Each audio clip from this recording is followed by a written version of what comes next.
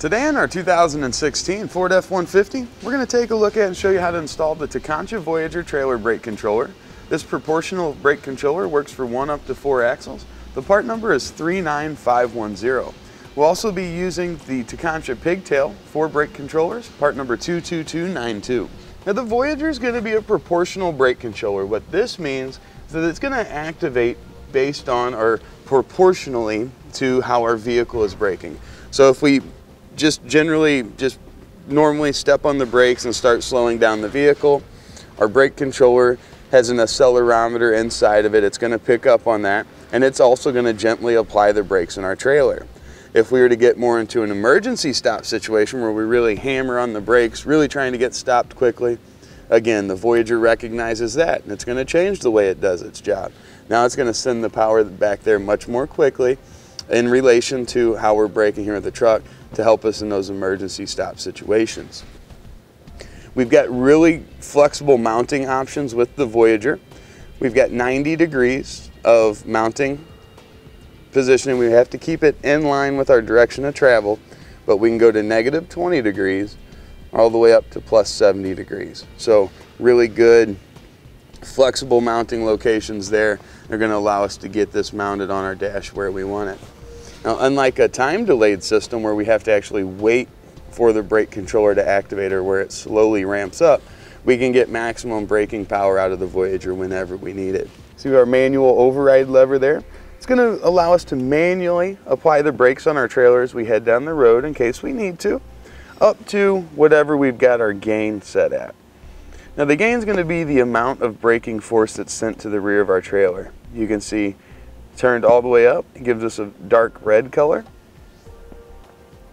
And the lower we've got it set, the lower, closer to green that color is going to go. You see as I slowly turn it up, we go from a green to a yellow to kind of a pink into that really dark red, indicating maximum power. Now, you change that depending on the weight of your trailer. Also, road conditions and things like that can have some effect. But we want to set this up as high as we can without actually locking up the wheels on our trailer. Now for the level adjustment that we have here on our other side, we'll start with it rotated all the way clockwise, so all the way forward. We want to apply the brakes in our vehicle, and we'll start moving that counterclockwise until we see that LED start to change. Now if we have a very light yellow color, that's going to give us very easy braking activation, so it doesn't activate very rapidly or very forcefully. As the weight of our trailer increases as compared to the weight of our truck, we need to adjust that level up slightly. You can see here, got more of a moderate red for the mid setting, and then we can go to the darker red for the very aggressive setting. The first thing we need to do is get our shroud out of the way that's going to be underneath this side panel, which we're going to remove. Now this is going to have a bolt located right up here on the side. We're going to have one on each side.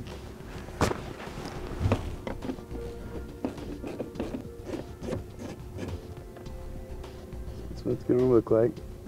So we'll take the one out here on the driver's side, we'll do the same thing on our passenger side. Now on our passenger side, we want to reach up right up at the very tip of this shroud, just about there. And if we pull out on it, you see there's a little clip that we separate. That'll allow this side to come free. We should have another clip there, and then we'll get the last one right over on that corner and pull it out. All right, now we'll set that aside. We'll put it back in once we get our brake controller in. Now we'll come right down here to the bottom, and we just want to carefully work this out and separate our clips.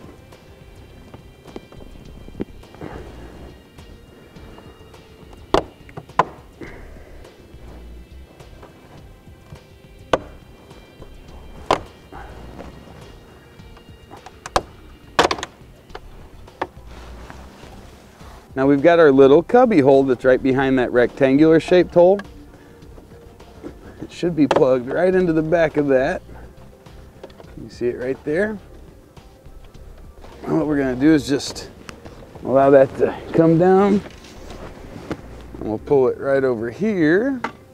You see we can pull it out right here to where it'll be easy to connect to. Now we'll get our dashboard reassembled here. cubby hole's gonna go back in. Now, the key with getting this put back together is just making sure that our clips line up.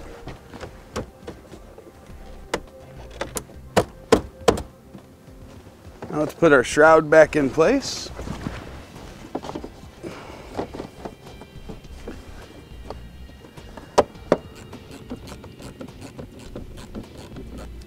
Now we're ready to grab our pigtail, line it up and slide it in. You want to hear that audible click, and then you'll be able to push and pull on it without it coming apart. That way we'll know we'll have a good connection. Next, we need to just set that aside for now. Let's get our bracket mounted.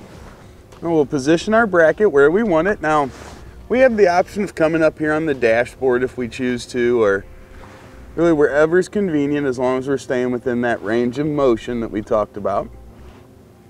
And we use the provided screws and get that mounted in position. Now you always want to check behind, make sure you're not going to screw into anything, any wires or anything like that. All right, perfect.